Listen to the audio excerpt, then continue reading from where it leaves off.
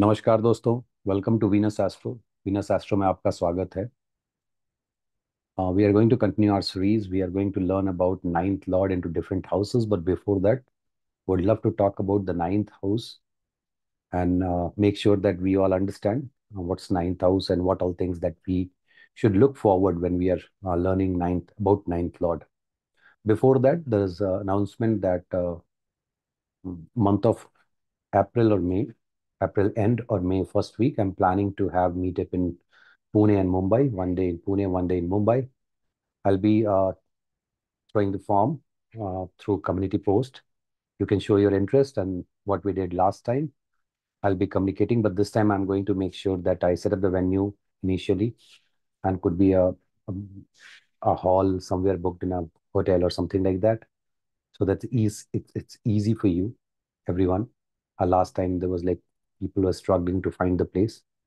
But yeah, having said that, let's move on to our topic, ninth house.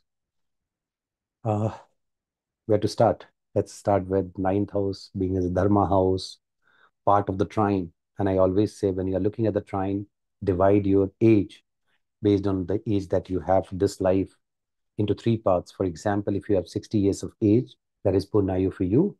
Divide into three parts, 20, 20, 20. First 20, you can look at from Lagna, second 20 from fifth house, and third 20 from ninth house.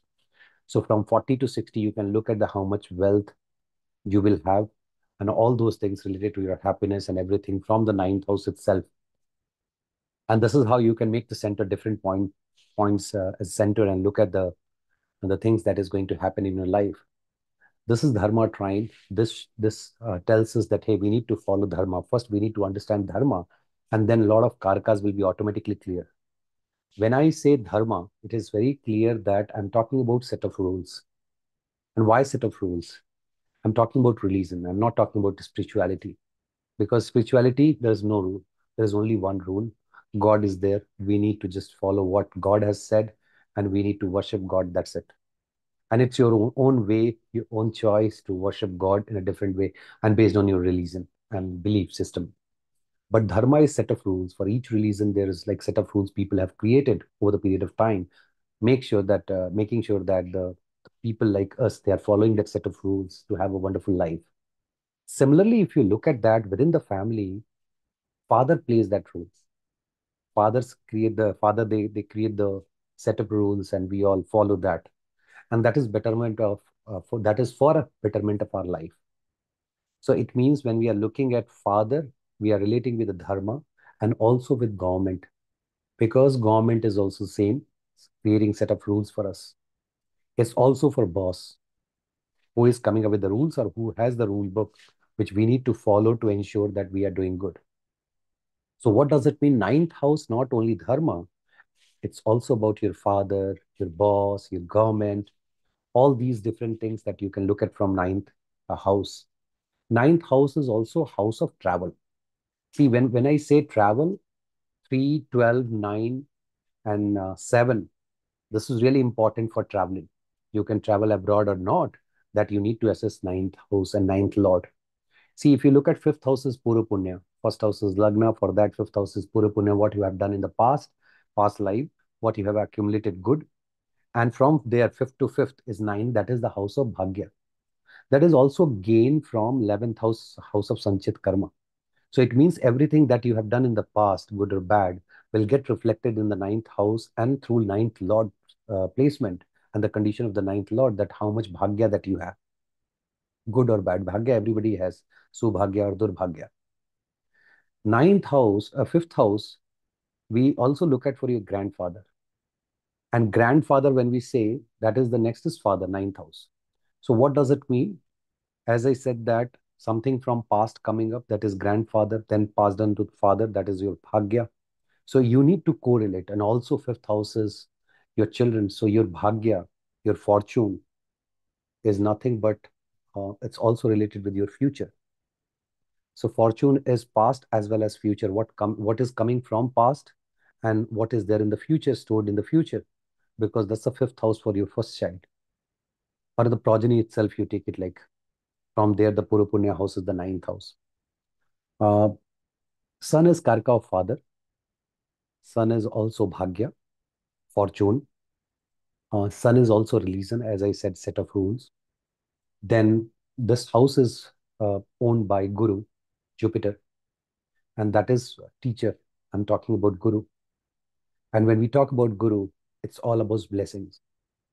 I always say Guru means someone who is ready to sacrifice, who is blessing others and sacrificing his or her own life to make sure others' lives are good. So that is the real meaning of Guru. That is the real meaning of Jupiter. That's the reason wherever Jupiter looks, aspect I'm talking about, I'll discuss about the aspect, how to understand the different aspects of the Guru. Wherever he aspect, you get good result because that's how Guru behave. That's the nature of Guru. Guru is also connected with God. Why? Ninth house and the 12th house is owned by Guru. And in Hindi, there is a kind of poem we say, or a doha, Guru Gobind Daw Khade, like both are, Guru and God both are standing. And then Guru is saying that, hey, Guru is teaching us that who is God. It means for us, the first God is our Guru. So we need to worship Guru. That's really important. Do you want to access bhagya? Make sure that you start worshipping your Guru. That is really important. And Guru doesn't mean that you have taken Diksha. Whoever is coming in your life and giving some good knowledge or any kind of knowledge, they all are your gurus. Respect them. That's really important. Then comes Venus. Without Venus, we can't even think of moksha because 12th house is the exaltation place for Venus. That is really also really important because Venus is for all this different luxury and the pleasure and everything. But bhagya is also related with Venus, especially for your spiritualism and travel, especially ninth house travel. Ninth house, Mars is there for adventure.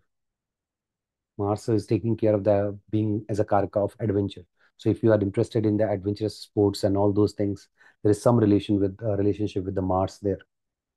And when I say adventure, that doesn't only mean adventurous sports. This person could be really excited starting something new, forming connection with the third house.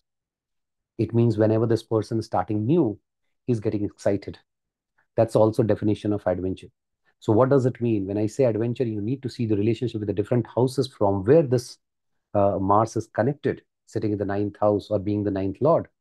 And then you can say which, like, what kind of adventure sports or something like that where that person is getting excited. So that is really important. See, this is Maran Karak Sthana for Rahu. This is Guru's house. We know Guru Chandal Yoga. I don't like this term itself, Chandal. This is like, I don't know how many thousands of years back somebody defined it. But personally, I don't like it. What does it mean?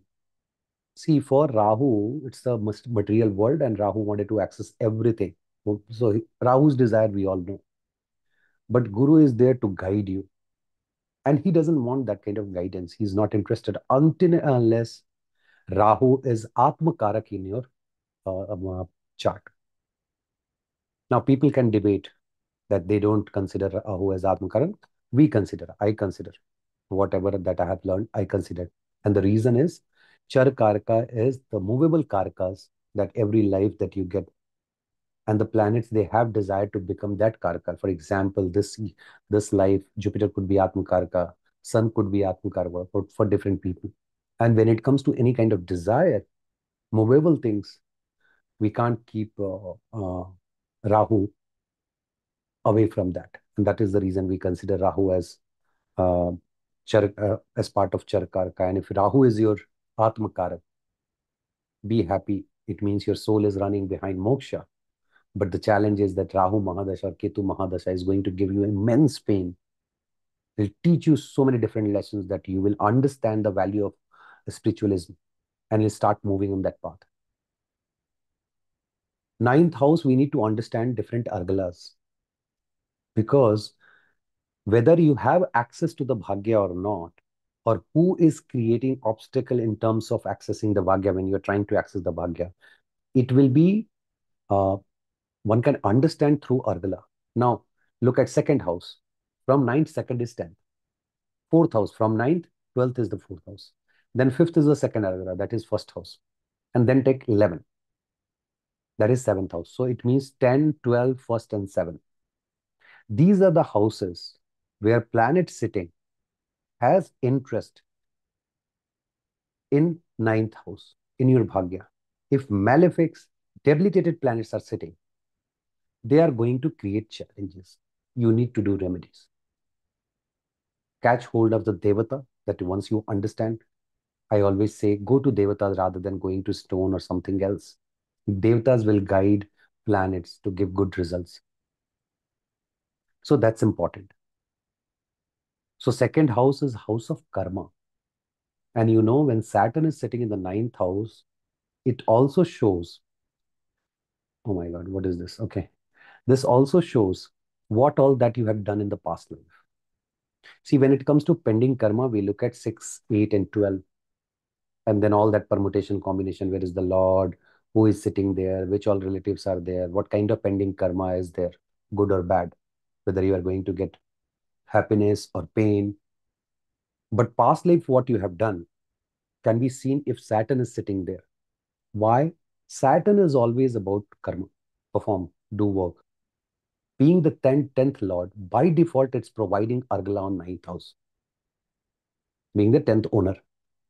So this is really important that when let's suppose when we are analyzing ninth house and ninth Lord, we need to analyze, do the assessment of Saturn. If Saturn is not well placed, having too many malefic influence, I can tell you with guarantee, you are going to struggle accessing your bhagya. Why? Because you are not doing the karma in a right way. See, different planets we can talk about. And also, before I get into the different planets, if any malefic or debilitated planet sitting in Lagna, that's the most risky placement. See, Lagnesh is influenced by where Lagnesh is, who is aspecting, and also what is happening in Lagna. Because if I'm Lagnesh, I'm outside my house, but everything is not well at my house, obviously, I'll not be happy, always disturbed, won't be able to take good decisions and all that. So if a malefic sitting there in the Lagna or the debilitated planet, and when I say malefic, 2, 3 malefic, one I don't care about. Everybody has that problem. Then you will have challenge in terms of your bhagya. And it's not only about bhagya. Then you will have challenges with government, father, boss, travel. When you go for traveling, all those challenges, foreign settlement, you will struggle a lot. This is the clear-cut indication. And also look at where that planet is, which Argala house the planet is sitting, which planet is sitting, what kind of problem it will give. Now, all the planets are not going to give you similar kind of problem. That we need to understand. But yeah, looking at the different planets, I talked about Sun and Jupiter. They are good. I'm also, let me talk about Venus. I said for travel and foreign travel, happiness, bhagya, everything. Venus is fantastic in normal condition. Mercury is good. Mercury is Narayan. See, two devatas we look from Mercury. One is Narayan, one is Ganapati. Both devatas, they're really good at this ninth house for communication, for writing, because this is opposite house of third. So writing, publishing, authorship, all those things that you can look at from here. Bhagya, travel, business, everything. Why business? Third from seventh house. Though until unless you have the courage, you will not start the business. That you need to understand. And also opposite of the third house, new initiative. So if both houses are not complementing each other, it's hard for you to start a new business. You might take loan from the eighth house. You won't be able to invest. You won't be able to start a new business.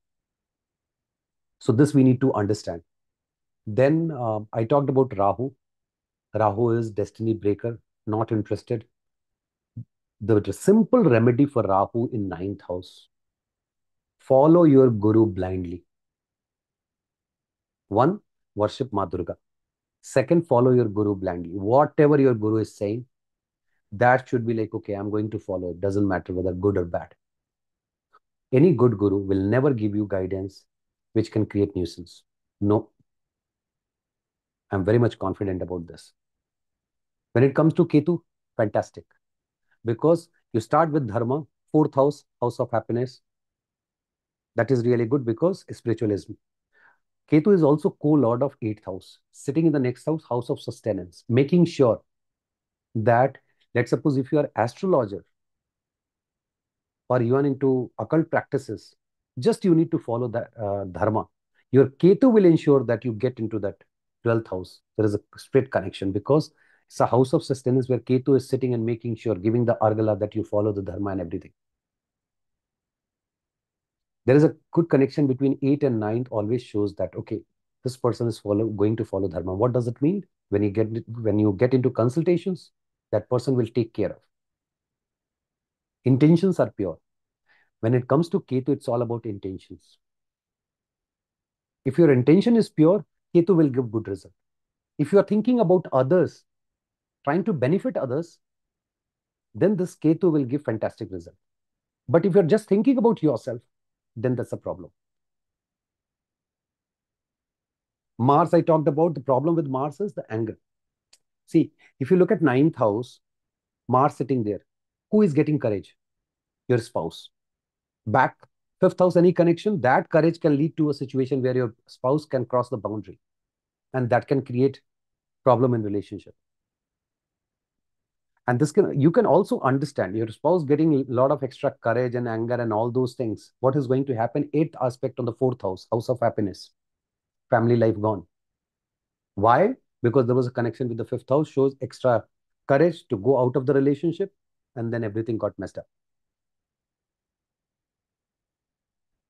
Moon is good for foreign settlement. Again, moon, there is a condition. Paksha Vala, it should be like strong. Number one, uh, that is the most important one, Paksha Vala.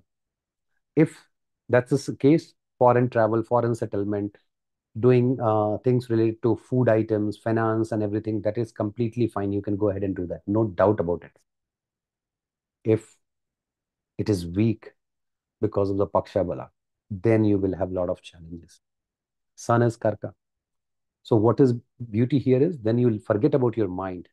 Go with your willpower, which Sun is providing you. I always say Sun-Moon combination, it's all about your willpower. Sun is there to take care of that willpower. Then any other planet? Saturn I talked about. Yeah. And see, you need to understand from mother's house, this is 6th house. So if your 9th house, 9th lord is afflicted, because 9th lord sitting anywhere getting afflicted, the result that will come back to the 9th is not good. Your mother is going to suffer a lot from health standpoint. That you need to check. If your bhagya is not good, for example, it means your elder co-born is going to suffer in terms of gains and all. You can rotate the chart, and one house, you need to come up with 50 predictions. That obviously we teach in classes and all that. I don't want to get into the 50 predictions, how to do that. I'm giving you ideas so that you can sit and start doing that. See, for example, 5th house, somebody coming to you and saying that, hey, when can I accumulate wealth? Simple question. Or when will I have wealth? I'm not having a good dasha, period is not good. You saw that 5th house, 5th lord is forming connection with 9th and 2nd. 2nd is wealth. You can say, one, you have your first child, bhagya will rise, and you will accumulate wealth through prarabdha. The question is, prarabdha is 6th house. Why I'm talking about prarabdha? See, every house has prarabdha.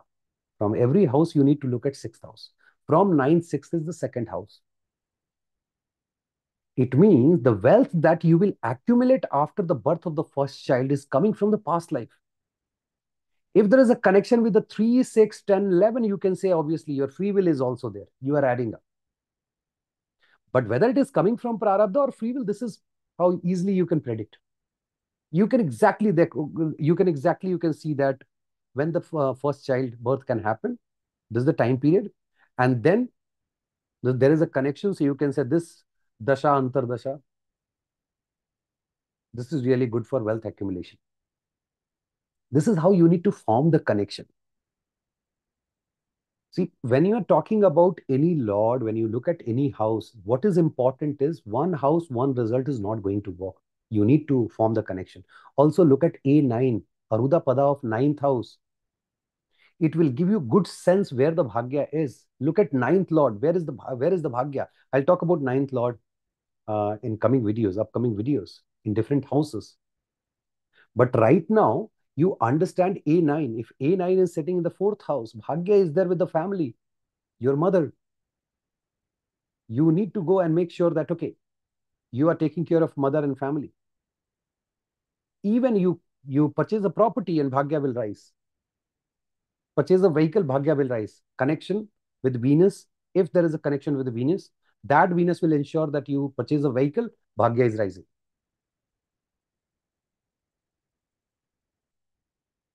We are talking about ninth house. Let's talk about the lord of the ninth house in Kalpurush, Jupiter. Jupiter is the lord. And see, Jupiter is all about blessing, blessing, blessing, blessing. No doubt about it. But we need to understand the different aspects of Jupiter. And first, let's start with the exaltation place. I'm not going to talk about the debilitation place, the bad things and all. Let's talk about good things. Any a Lord movement, I'll talk about all those, what all disease can happen and all those things. So, if you look at exaltation place, the question comes to our mind, why Jupiter gets exalted eighth from itself, the primary house, the first house. And from second, it's in trine. Is there any logic that Jupiter is going to eighth and getting exalted? No. Lord Shiva has given this gyan to everyone and assigned the houses to all these planets. That's what personally I believe. People can counter me, no problem. But the reality is, Jupiter is getting fourth house. That is the house of moon. Where Jupiter moon together is a Gaj Keshri yoga. I have explained this many times. Gaj Keshri is all about reading books, reading books, reading books. That comes under Viveda yoga. Jupiter is so happy there.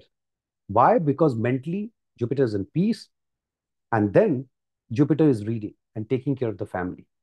I always say house of happiness, overall happiness should be seen from Jupiter. Luxury and all, that is from Venus. You are traveling, going to Western countries, and you are very happy, let's suppose, or moving to some other country. Your Venus should support, no doubt about it. Moon should support. But Moon in 12th house, I have said, in good condition, you would like to serve your country. That's a different concept altogether. Now, this Jupiter sitting in the fourth house, also in trine to the moksha house, it means the Jupiter is interested in moksha. See, I'm talking about the ninth house. My family members are doing puja. Okay. Let me explain the three aspects. We know seventh aspect. Seventh, very clear that I'm interested in others, the house opposite to me. Obviously, I'm ready to compromise. And Guru is all about sacrifice and compromise. So no doubt, everybody understands the seventh house is good. Guru is sacrificing, giving blessings, done. What about fifth and ninth? If you look at the first house, from there, the fifth house is the first child. Where you mostly focus, the child. Wherever Jupiter will aspect, fifth aspect, that particular house, Jupiter will take care as the child. So your Jupiter is sitting in the ninth house, let's suppose, because you're talking about ninth house. Fifth aspect in Lagna. If you're not well, don't worry. Who is going to support? This Jupiter is going to support. He will take care of the Lagna like his own child. And that's where you are able to recover quickly with the blessing of Jupiter. What is ninth house? Ninth house is your father. Set of rules, government. Wherever the ninth aspect is there, Jupiter will look at that house and the person associated with that house like father figure. Ninth house Jupiter, looking at the fifth house, first child, you will look at, oh, I should follow this person. He's like my father. You will not say that, but you will follow that person like your father. You will respect that person like your father, like a government, like a boss. You believe in that person that, okay, the set of rules created by this person I should follow because he's the one or she's the one. who is really good at doing all these things. That's your conviction. Let's suppose eighth house, one house back and one house forward. I'll just talk. Rest you can just judge yourself. Eighth house. I was talking about the ninth aspect on the fourth. Go and check. People, those who have Jupiter in eighth house, and there is no malefic influence on the fourth lord or moon, too many malefic, then this person will respect his or her mother or think of his or mother always related to father. Mother itself is a father figure. Even mother is taking care like father, doing everything for her child. Not within the home, even outside home. You go and talk. Look at your chart if you have Jupiter in eighth house. Your mother is like your father. You always look at your mother like your father. Go to 10th. 10th house from their ninth aspect. Fifth aspect, let's suppose. Fifth aspect. Let's talk about fifth. Fifth is second house. When it comes to wealth, Jupiter in 10th house, you take care of the wealth like your child. And that is the reason people, those who have Jupiter in 10th house, they are not going to waste their money like anything. No, be cautious. Hey, they should not go wrong. They should be completely right. The way they treat their children. Ninth aspect, that is on sixth house. Sixth house, maternal. Uncle, aunt, whoever. And they'll see, okay, father figure. I should go to person. So let's suppose for whichever matter you think of your father as a go-to person.